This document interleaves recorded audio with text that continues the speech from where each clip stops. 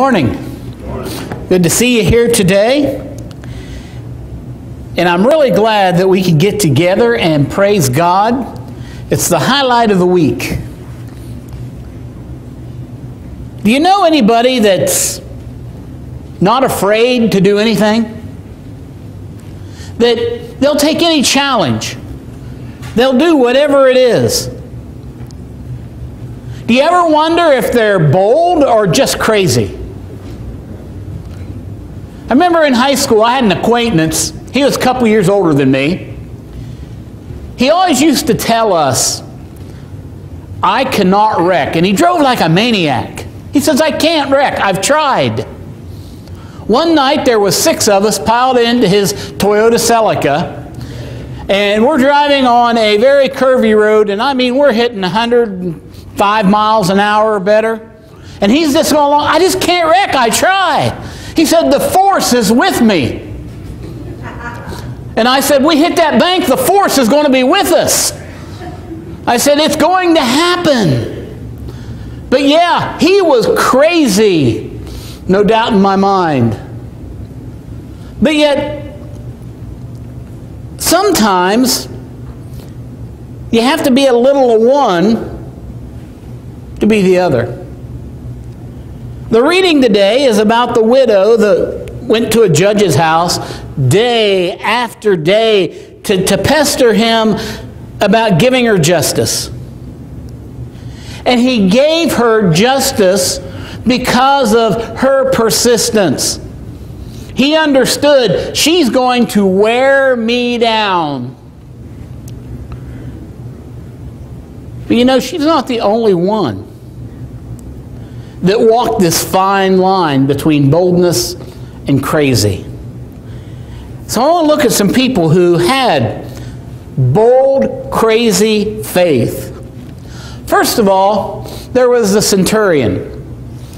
This centurion approaches Jesus.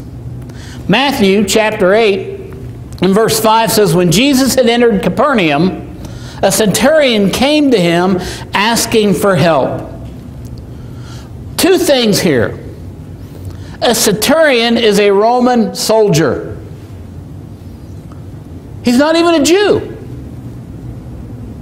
Jesus was sent to the Jews according to what he said. And he is the one that many of the Jews looked at as their conquering, victorious king. And this Roman soldier comes to him. But I want you to notice how he addresses Jesus in verse 6. He says, Lord, my servant lies at home paralyzed and in terrible suffering. I mean, think about it.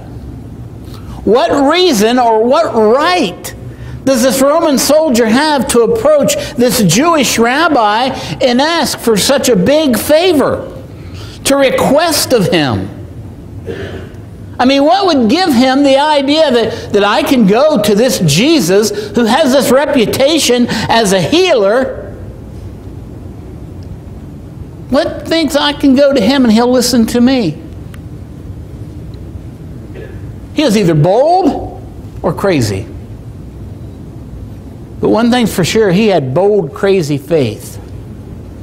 Friends, if we're going to be the Christians God calls us to be, we've got to possess that bold, crazy faith. Pays off. Jesus agrees to the request. Jesus doesn't turn him away. Verse 7 of Matthew chapter 8 says, Jesus said to him, I will go and heal him. See, Jesus sees the faith of this man, and he's going to reward that faith by granting his request, by healing his servant. And this is a great display of unconditional love. Jesus didn't care who he was. He didn't care what his background was. He didn't care what he did. Friends, I want to tell you, crazy faith breeds crazy love. I'm talking about having the faith that you truly believe in anything. But then the centurion makes another request. The centurion did not feel worthy to have Jesus come to his house. So his request is simple. In verse 8, the centurion replied, "Lord, I do not deserve to have you come under my roof, but just say the word, and my servant will be healed." Friends, this is amazing. This is amazing. Do you have that kind of faith in Jesus? Just say the word. Just say the word and it will be done. I mean, that's crazy faith. Remember Naaman back in the Old Testament. He didn't have that crazy faith. When he went to see Elisha and he wouldn't come down and wave his hands or whatever, he was afraid that it was a useless trip until his servant said, "He just told you to go wash in the Jordan 7 times. And he sent his servant down to do it. Just try it. What can it hurt?" And he found out that if he did it, it worked. Crazy faith. We don't have to be able to logically explain everything God asked us to do, because God defies logic. God is above it. Why do I have to get into the waters of baptism to be saved? I don't know. But God said, this is what I want you to do. It symbolizes a washing, because we're visual people. We got to see something. We understand what a bath does, don't we? So we come up out of the waters clean. We understand that.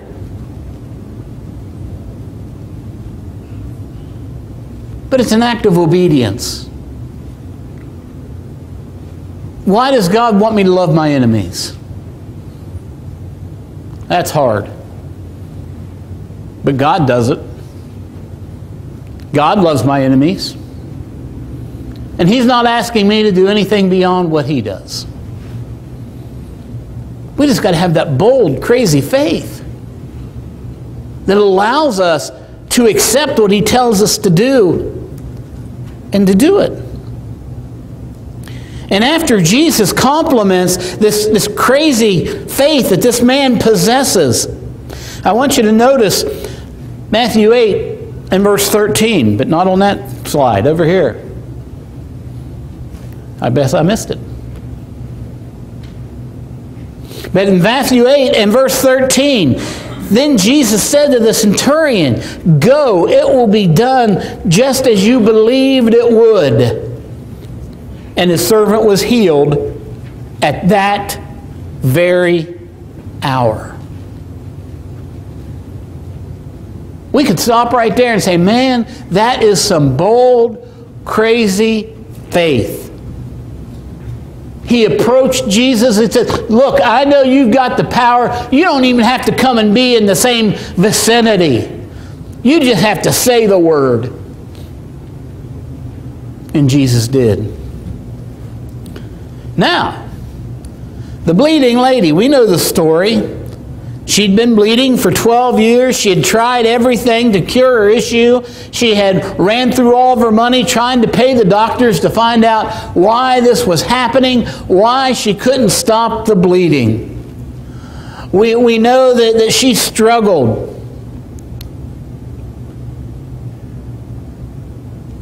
Mark chapter 5 and verse 26 says, she had suffered a great deal under the care of many doctors, had spent all she had, yet instead of getting better, she grew worse. You ever done that with a doctor? Spent a bunch of money going to the doctor, going to many doctors, and instead of getting better, you get worse? You're not alone. This lady did it too. But she spent all that she had. She put her faith in what she thought she could do. So now she's at a dead end, she thinks. What can I do? To whom can I turn?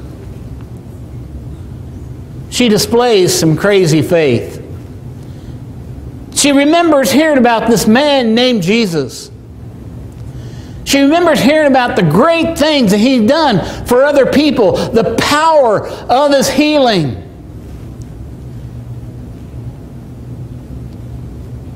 And better yet, she remembered hearing, He's in town today. He's near. And she needed to see Him.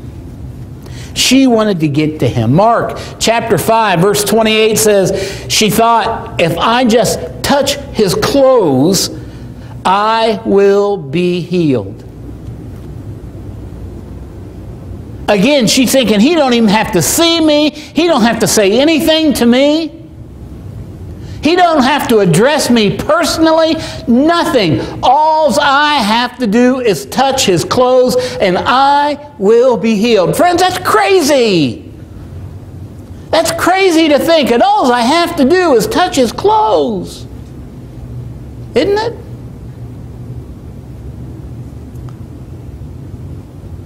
Friends, that's a display of some crazy faith. That's being bold.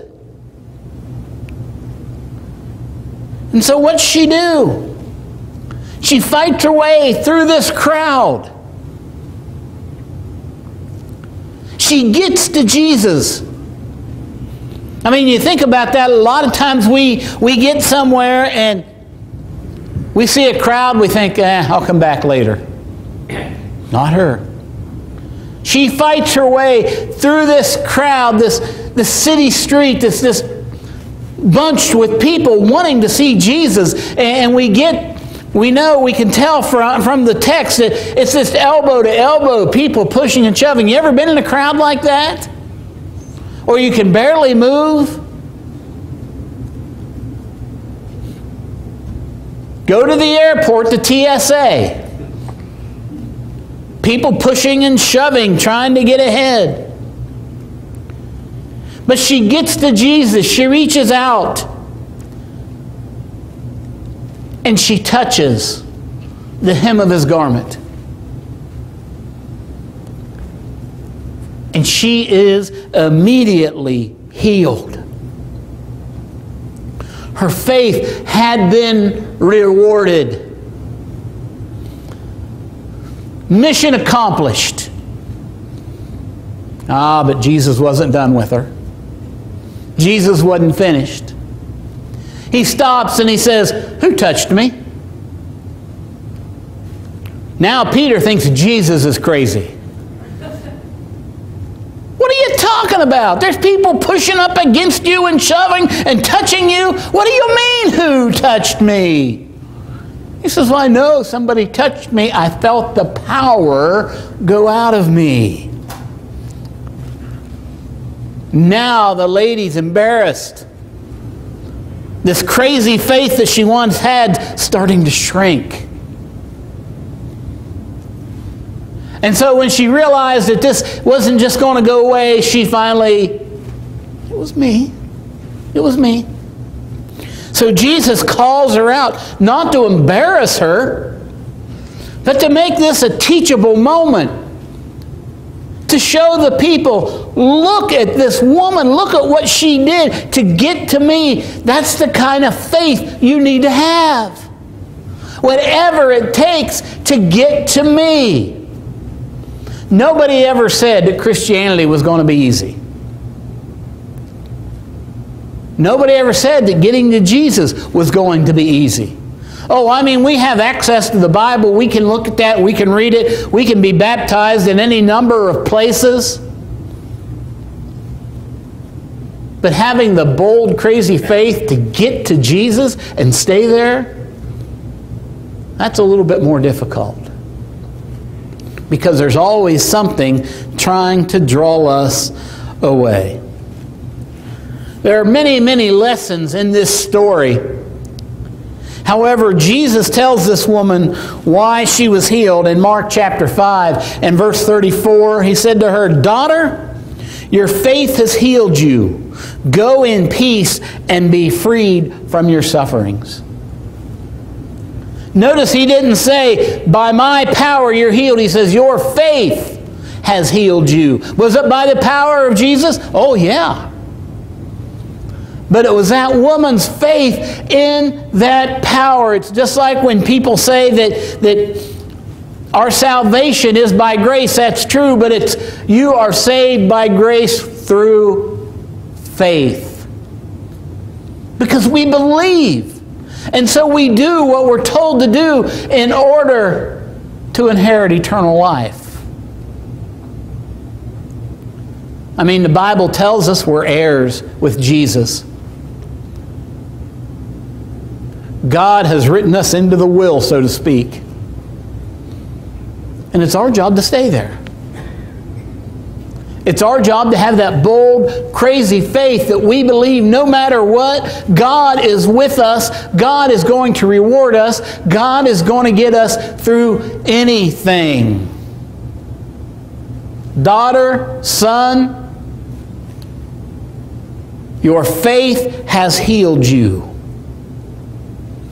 Go in peace and be freed from your suffering. Friends, it don't matter what we're going through. We put that kind of faith in God, we will be freed from our suffering. Because we know. We know that God is the one holding us in His hand. And then one of my favorites are the four friends of the paralytic. Jesus, again, is in Capernaum. And He's in a house teaching. And the crowd is overflowing. You couldn't even get to the door, let alone through the door. There's people everywhere as Jesus is teaching and healing. Jesus is probably at the height of His popularity at this point. And when everybody heard Jesus was going to be in town, that's where they were going to be. We're going to go be part of that. Luke explains to us the real reason so many people had showed up in chapter 5 and verse 17. And the power of the Lord was present for Him to heal the sick.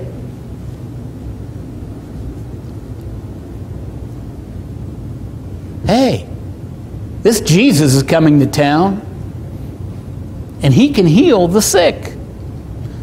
He can make the lame walk. He can make the blind see. He can make the deaf hear. When we lived in Alabama, we used to go up to Huntsville from Oneonta. And going up the state highway, we'd go through this little town, and they had a little church there. There was a big banner that hung out in front of this little church. Healing service every Tuesday night. That place was packed every Tuesday night. You know why? People believed that they was going to get healed. Now, I never went, so I don't know if anybody ever did. But what I do know, when people have faith, they will do what it takes to get what they want. So here, people had heard that Jesus is coming. They knew His reputation. They knew what He could do. So these four men, they're carrying their friend on a mat to go see Jesus, to be healed. But we can't even get to the door, let alone get to Jesus. We can't even get in the house. So they come up with a crazy idea. Mark chapter 2 and verse 4 says, since they could not get Him to the Jesus because of the crowd, they made an opening in the roof above Jesus, and after digging through it, they lowered the man, or the mat, and the paralyzed man was laying on.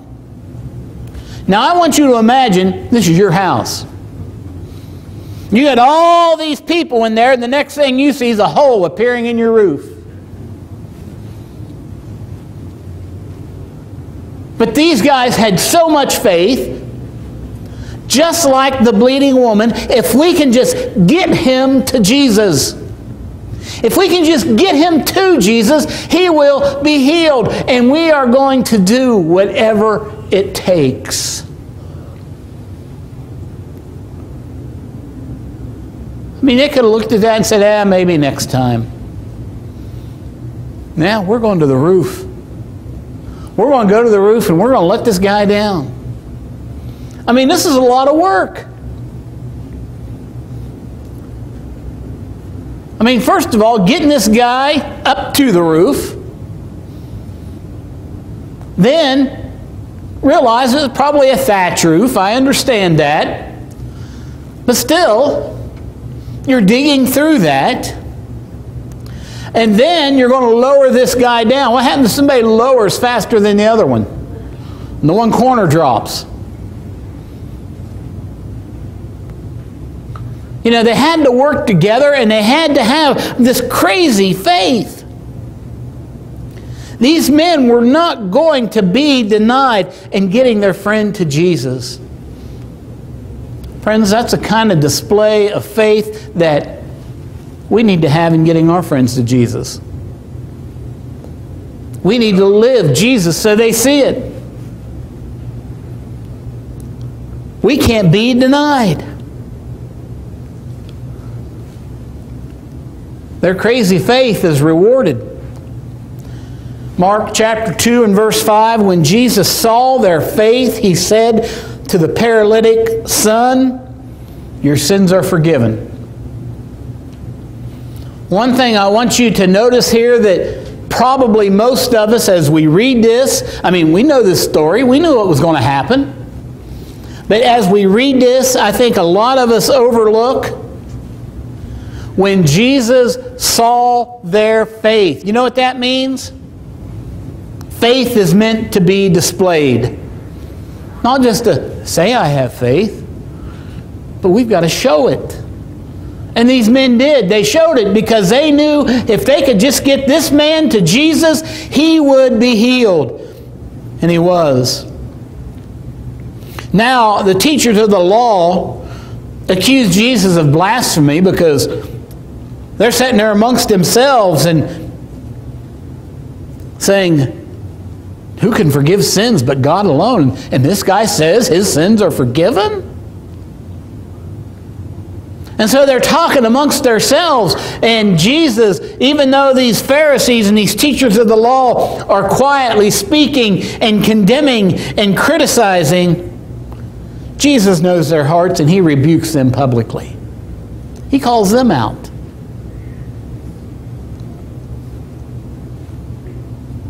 And this crazy faith has a great effect. Mark chapter 2 and verse 12. This amazed everyone, and they praised God, saying, "We have never seen anything like this." Friends, crazy faith is going to have a great effect. When people display crazy faith, it's going to help other people become bold and have crazy faith. I read a story here a while back of a man. He had started a church basically for skaters. Said there was a lot of young men that would ride their skateboards, and some of them have actually said, we've been kicked out of churches. Friends, it's sad, but that does happen. And so he had rented this building in order to meet and have services. And he had taken out a 6-month lease on it. Well, it come down to 6 months, and he still didn't have any money to continue on. And so he challenged everybody he knew. He said, I'm going to draw a circle up here in the stage. And I'm going to stay in that until we get enough money for next month's rent. He said, no, I'm not challenging you. I'm challenging you to pray to God to send us a miracle. He said, I'm challenging you to have faith that moves mountains. And so the circle was drawn. He went in. And there he sat for 28 days. For 28 days.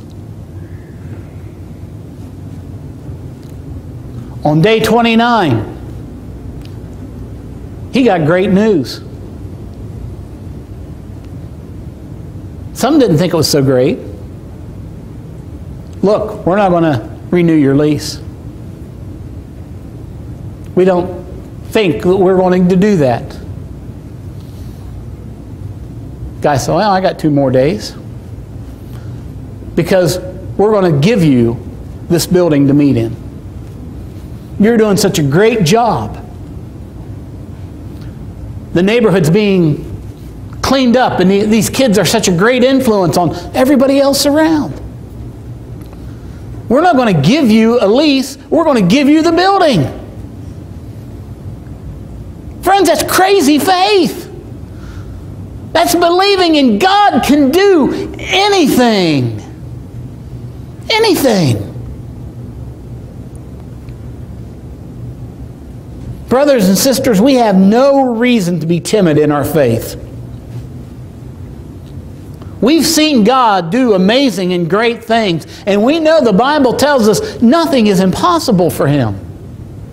So what reason do we have to be timid in our faith? I know sometimes we feel like, well, you know, we can't challenge God. We're God's children. Do your children ever challenge you? Say yes. They have.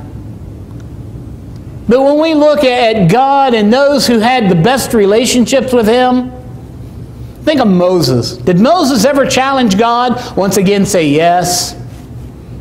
God, you promised me if your people done this, you would do this. It's time for you to hold up your end of the bargain.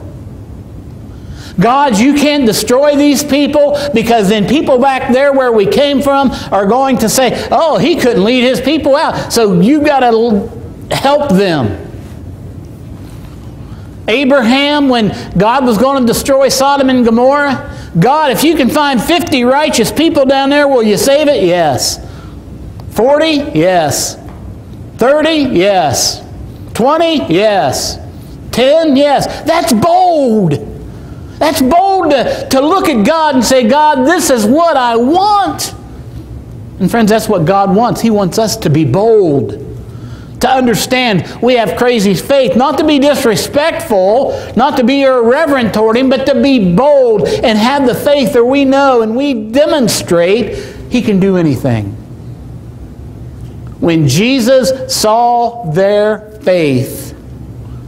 See, if we desire to accomplish big things in life, especially in our walk with God, we need to have great vision and dream big. We need to be bold and have crazy faith. I mean, you're only going to accomplish that which you envision. It has been said, if you can think it, you can do it. But in all honesty, it should say, if you can think it, God can do it.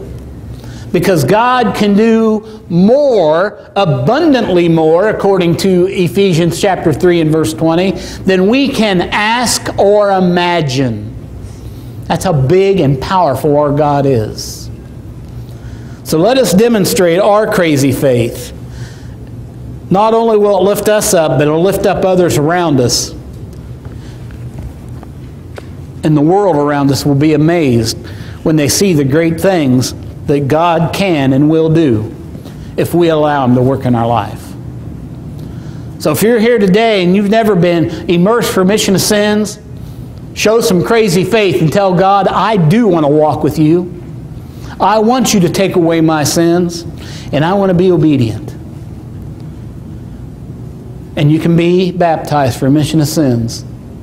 Come out of the waters perfect, brand new, washed clean. Do I know how? No, God does, and God does it, and that's all that matters. And I have faith in Him. Christian, maybe you've been struggling with your faith. Maybe you've been doubting the power of God.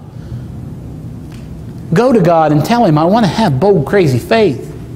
Give me the things I need to have that faith, to be able to display it to the world, and most importantly, to you. Maybe you need the prayers of the church for something physical, something spiritual. Church would be glad to pray for you, for no matter what it is. Because bold, crazy faith brings results. and God can do anything. Think about that as we stand and as we